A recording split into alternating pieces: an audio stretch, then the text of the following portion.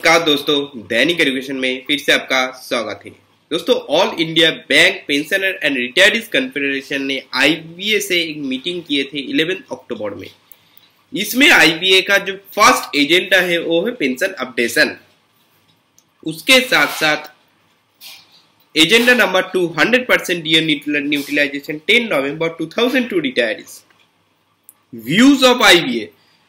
The official of IBA informed us that they were aware of the developments and familiar with the documents related upon by us.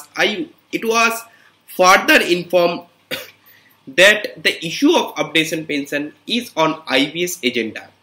Agenda 2 100% DA utilization. इसमें views of IBA है। The official observed that certain clarifications has been sought by Government of India, that same being provided.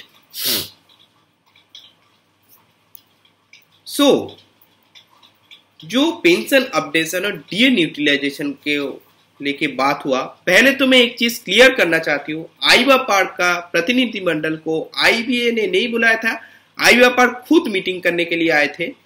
लेकिन view point से क्या होगा? 30 साल से क्या view point चल रहा है? बहुत ही गंदा सर्कुलर जारी किया है आईबीएपार्क का प्रतिनिधिमंडल ने। इसके बारे में आपका क्या राय है? प्लीज कमेंट में बताइए। Thank you.